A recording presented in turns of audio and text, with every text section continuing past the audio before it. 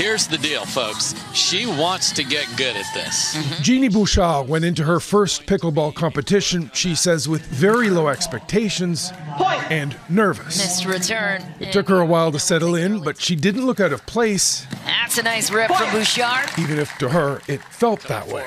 Like, I've played tennis for 25 years now, and so my brain is like wired for tennis. Well, the rewiring has begun. The 29-year-old shocked the tennis world last fall when she announced she was joining the Professional Pickleball Association, the PPA. Already called the fastest growing sport in North America, the professional league wanted a player with a profile.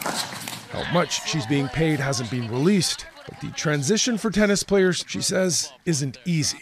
Yeah, you know, it's not like automatic. We're playing against people who have been training for pickleball for years, and so they know the ins and outs of it.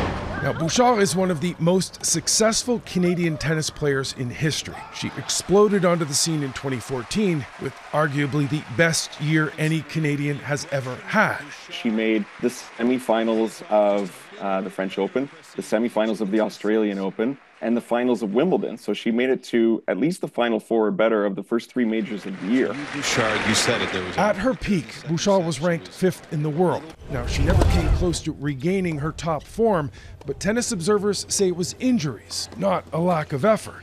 She still works her butt off. I mean, I've seen her in tournaments where she's been bounced early, and she sticks around, and she's still hitting the practice courts, and she is working hard. And I think that's a side that the tennis fans and people that are quick to criticize her, they don't see the work that she's putting in. 7-4. Bouchard says she's amazed by how quickly pickleball is growing and that she wants to help. That said, she still plans to play tennis this year and admits she does find it sad when she drives by a tennis court that's being converted to pickleball. Mike Armstrong, Global News, Montreal.